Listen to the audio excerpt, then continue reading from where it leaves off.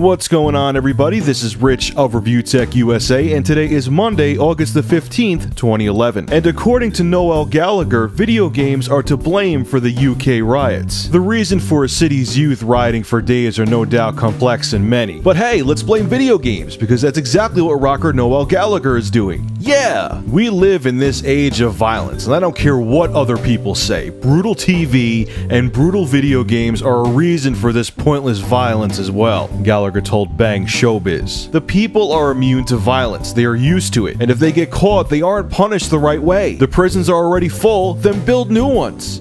Wow, this guy is a genius. Gallagher was the former singer-songwriter for the UK band Oasis. He's now gone solo. This isn't the first time that Gallagher's pinned video games for a crime. In 2008, he thought that video games could be behind UK knife crimes. Gallagher does like some video games though. He once said that Guitar Hero was, and I quote, better than two goblins trying to fuck a donkey up the ass with a laser beam.